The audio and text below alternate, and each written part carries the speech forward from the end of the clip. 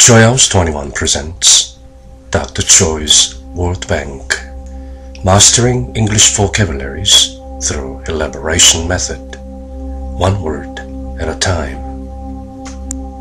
Animus, A-N-I-M-U-S, animus. Animus, noun, strong dislike or enmity, hostile attitude, animosity. In the psychology of Carl Gustav Jung, the masculine principle, especially as present in women, contrasted with anima. Animus, 적의, 악의, 악감, 적개심, 증오심. 칼 융의 분석 심리학에서 특히 여성의 억압된 남성적 특성. Every human being has a soul that originates from the spirit, and the soul has both a feminine side, anima, and a masculine side, animus. 사람은 누구나 어를 갖고 있는데 그건 하나인 영혼으로부터 온다. 그리고 어는 아니마, 즉 여성적 백과, 아니무스, 즉 남성적 혼, 두 측면을 갖고 있다. Every human being has a soul that originates from the spirit, and the soul has both a feminine side, anima, and a masculine side, animus.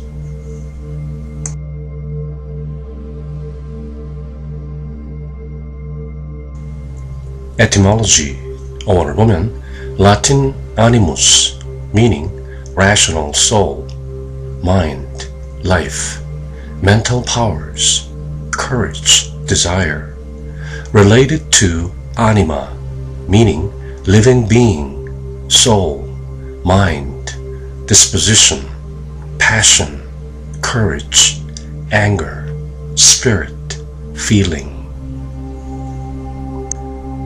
The anima and animus are described by Jung as elements of his theory of the collective unconscious, a domain of the unconscious that transcends the personal psyche.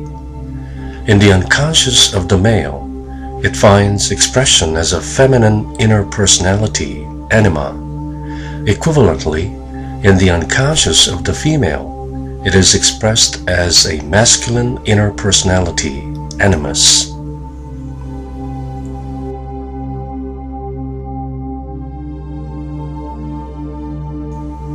Pronounce the word 3 times.